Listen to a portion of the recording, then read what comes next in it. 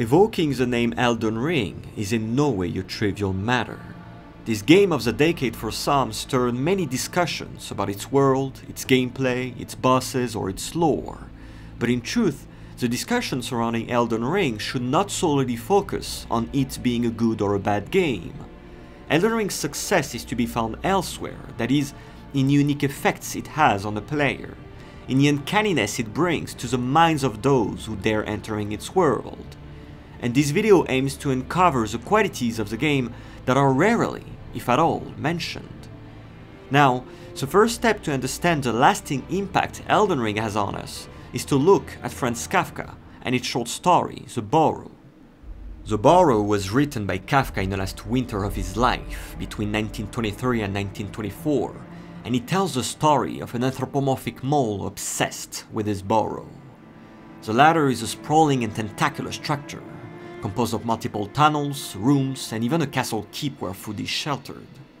The protagonist revels in his achievement, having built an elaborate shelter that could bring him peace and satisfaction, except that it doesn't. As the story goes on, the main character grows more and more unsatisfied at the sight of his home, obsessed over its architectural imperfections, its half-baked entryway, and many other details that make what was a lovely place once a dreadful one. His distress is so high that he ends up leaving his burrow and spending the next few weeks looking at it from the outside. Eventually, he comes back, and when he does, everything seems new again. His home now looks ravishing and could finally bring him some rest, except that it doesn't. A sound makes its way to the burrow, a small and significant sound that will grow louder and louder in the mind of the protagonist, who's imagining that a beast is making its way to him with the intention of invading his space. Although nothing ever happens, and no beast ever presents itself, the burrow has now become an unhomely home, a place that acts both as a shelter and a menace. Kafka's story is a striking example of what is called the uncanny.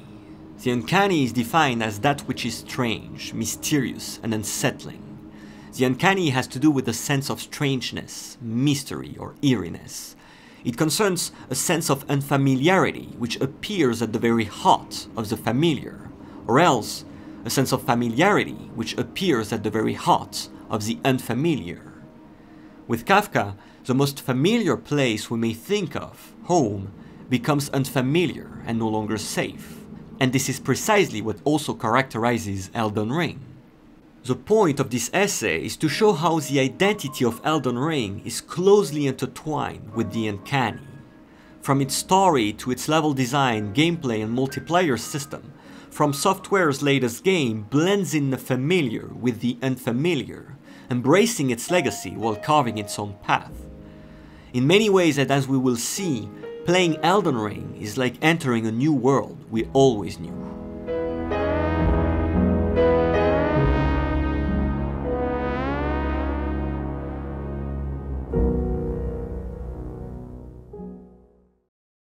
In Elden Ring, you're a Tarnished, one of the many warriors who lost the grace of the Earth Tree and were banished from the lands between by Queen Marika.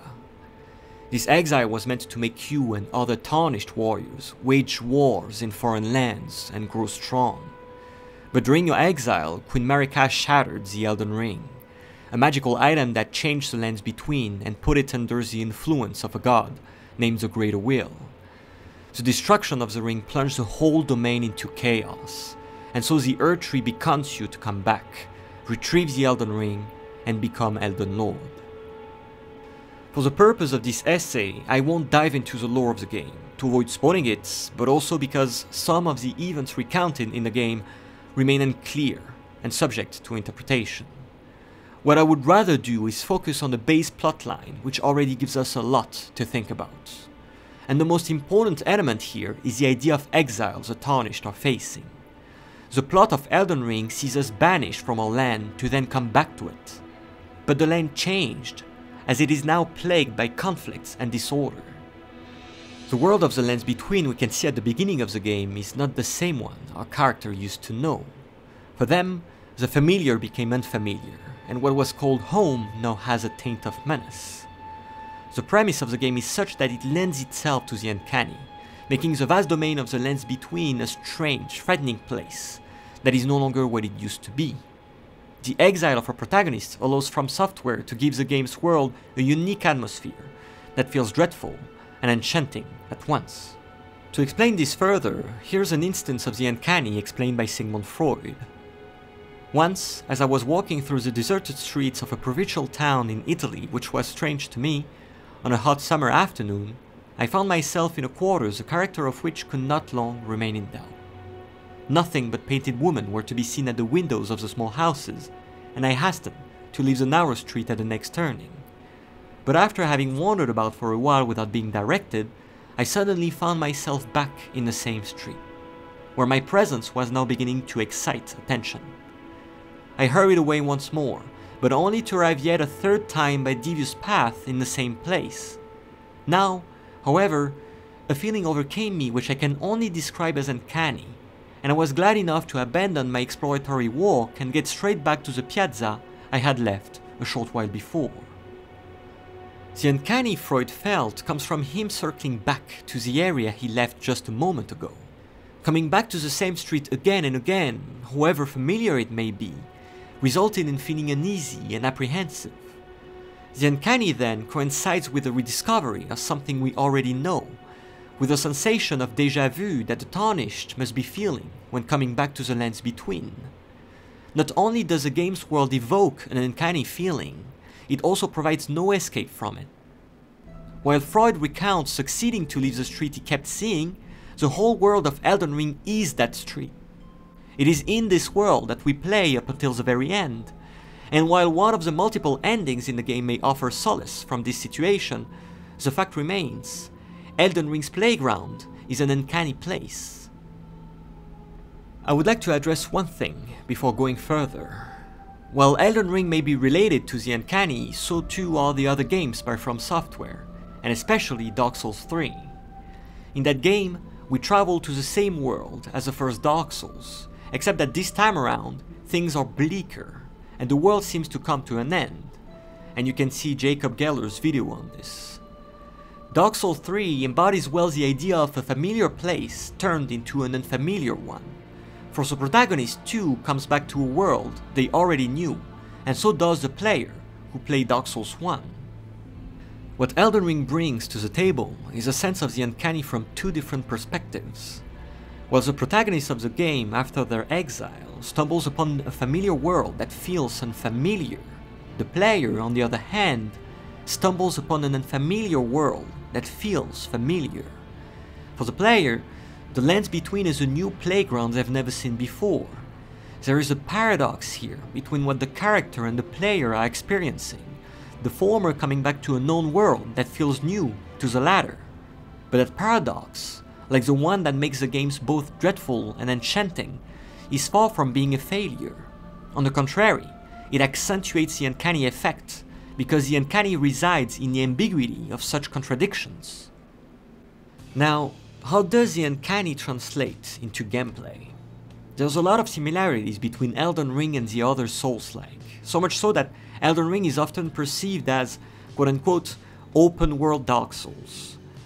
Not only is the combat similar, but some of the locations and enemies we encounter in-game are either identical to the ones from past entries, or strangely comparable. But this, again, creates a unique experience for the player, confused as to what they're seeing. Here's an example. I encountered this boss, and while fighting it, something felt weird. Like I already saw that enemy somewhere, but not exactly. The truth of the matter is that this enemy looked like the Capra demon in Dark Souls, and to be frank with you, it was just as painful to fight. But its changed appearance, along with the new environment around it, made me feel uncertain about its identity. What we feel as players when fighting these types of opponents is not the same as when we fight brand new opponents we're seeing for the first time, because here we cannot help but wonder about the identity of what we're facing. These enemies seem identical to past ones, but not quite, and the impossibility to determine for certain their identities participate in making them uncanny. There are neither old enemies nor new ones. There are repetitions, doubles, and we tie back to the idea of déjà vu mentioned earlier. For Freud, the double is a frightening entity in that it promises immortality by reproducing oneself, implying that one can go on and live forever. But it also signals death, because the double takes over its original self. Such a notion threatens the logic of identity, which, in turn, contribute to the uncanny. On a similar note, the ghosts we often come across in Elden Ring and other Souls-like also act as doubles. They are manifestations of other players who are tarnished just like us, and just like us, play a character who went back from exile to roam around in the lands between. The partial presence of other players does not solely result in a sense of eeriness, since it also provides solidarity among players. Whether it's messages left on the ground by other players or their spectral apparitions, these occurrences signify that someone like me was there, doing what I do, thinking about the same thing, fighting the same enemies. While Kafka shows a gruesome reality behind that which is most cherished and intimate to us, Elden Ring shows that behind the most daunting situation lies a common ground we all share. Anything new and frightening Elden Ring throws at me has been dealt with by someone like me, and this is comforting. If the double can show me how insignificant I am when being one among many, it can also show me what is possible to achieve. No matter how dreadful a situation may seem, the uncanny calls us to recognize how much of ourselves there is in the unknown. When discussing about the uncanny, Freud relates it to the German terms Heimlich and Unheimlich. Heimlich means homely, familiar, mundane, intimate, friendly. But the term also implies secrecy, concealment, something being withheld from others. Unheimlich, in such a context, is the name for everything that ought to have remained hidden and secret and has become visible. This is precisely what Elden Ring often does. It brings what was invisible into light, by pulling the curtain off of what was hidden. Souls-like are famous for containing secret items and hidden locations, but Elden Ring goes a step further, thanks to its open world design, which offers a much bigger scale to everything. Upon discovering a platform in a tree, a player not accustomed to FromSoftware games may have no clue as to what will happen, while an experienced player will probably expect to end up in a room containing a secret item and a few enemies. Regardless, nothing prepares you for this.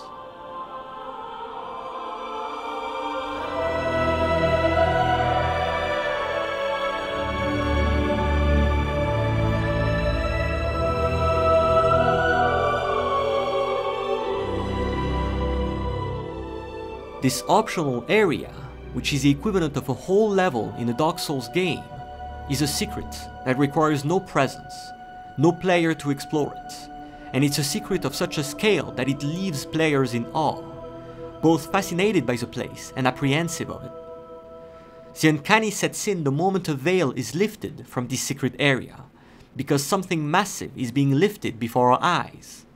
Of course, we could argue that an area like this one is not fully secret, since the game excels at giving incentives to find it. That being said, it remains optional, and at the time of writing, only 43% of the players who bought Elden Ring on Steam beat the boss of the area, which means that a lot of people missed it. Secret areas aside, there is one last thing I would like to talk about, another unheimlich element in Elden Ring, and that element is death. Death is something of an obsession in FromSoftware games, whether it's with the idea of dying twice in Sekiro, or the ominous prepare to die in Dark Souls, which is one of the cornerstones of the franchise. That obsession over death, apart from being related to how difficult these games are, may also have to do with the fact that death is at once the most familiar, since everything that lives dies, and the most unfamiliar thing of all, the most unthinkable and unimaginable concept that we fail to understand.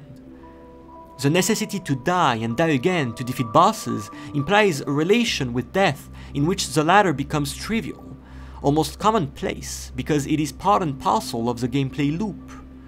But at the same time, We keep witnessing other players' death when touching the bloodstains lying on the ground, signaling that someone else died there. By witnessing the deaths of others, we confront something that can and will happen to us, which is unnerving, especially when we stumble upon a myriad of bloodstains, signaling that a tough encounter lies ahead, and death along with it. Such a spectacle succeeds in setting fear and dread in the heart of players. And that's not all.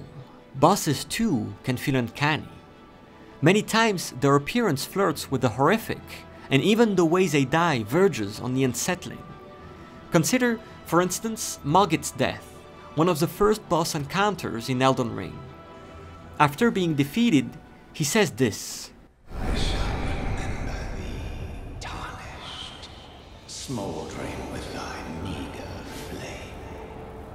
Cower in fear of the night. The hands of the fell omen shall brook thee no quarter. When saying, "I shall remember thee, tarnished," not only does he speak to the player from a different and unknown realm that is death, but his words also resonate in the air, and with them a hint of menace that feels as such because of the lingering menace death represents. To put it simply, speaking from a place like death confers a strong authority to Mogget's words, and no respite for the player. Even the brightest victories of Elden Ring can cast shadows. Kafka's story, The Burrow, ends with the protagonist in disarray, unable to know what the sound he keeps hearing is and where it could possibly come from. Is it a beast coming up to destroy his work? Or is it a multitude of insects trying to dig a path for themselves? Or is that sound the result of his own delusion? There are no answers to these questions, because Kafka's text is said to be unfinished and only leaves us with a puzzling last sentence, but all remained unchanged.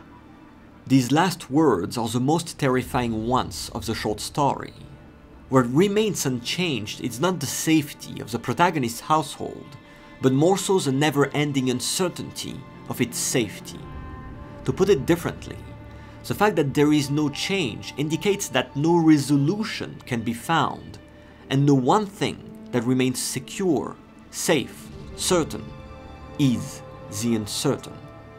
With Kafka, the promise of what a home can bring us collapses when the place where one settles is also a place where things do not settle. There is no end to the uncanny. It's a feeling we all experience and cannot do without. The Burrow's identity can only vacillate between two different aspects, just like Elden Ring's identity is stuck between Dark Souls and something novel. That said, if Kafka gives no hope to his character, Elden Ring embraces its own status. The game does not shy away from the overwhelming shadow cast by its predecessors. It integrated and digested its legacy in order to create something unique. The rediscovery of a home we've known for a long time, a home whose furniture changed and whose walls now feel tainted. But maybe this is the uncanny reality of anything we dare call home.